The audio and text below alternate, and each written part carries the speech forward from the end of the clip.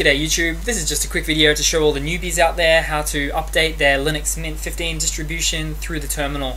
Now it's not as graphical, it's not as maybe seemingly fun, it's not as easy I suppose, but it is nerdy and it is fun still, so trust me on that one. First of all, you want to go to your applications menu and go to a terminal, or type in Ctrl-Alt-T to pop one up.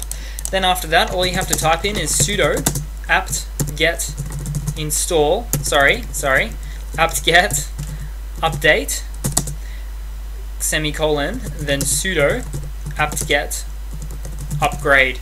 Now the update stands for updating the repositories and the upgrade stands for upgrading what's in the repositories.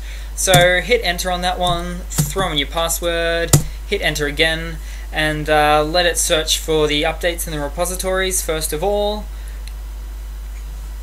That'll only take a couple of seconds really, maybe 10 seconds up to about 30 seconds generally, just depends how big your repository is. As you can see there, it's pulling from Ubuntu, so it's pulling from the Ubuntu repositories just because Linux Mint of course is a sort of a derivative of Ubuntu.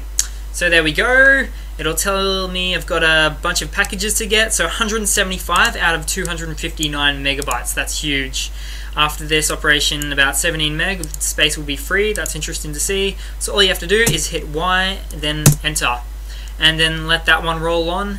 And just to get a sort of an idea of how much 175 megas to download, it will tell you here to the right. So the bottom right and the bottom left. So I've got 1% downloaded so far, and that's at a speed of 251 kilobytes per second, and going up with 5 minutes left. So that's not too bad. So once that's downloaded, of course, there's the time needed to install it, which might take another 5 minutes. So that's pretty much it in a nutshell for all you for the Noobs labs out there. Hope you've enjoyed. Please subscribe. Please leave a comment and drop me a personal line.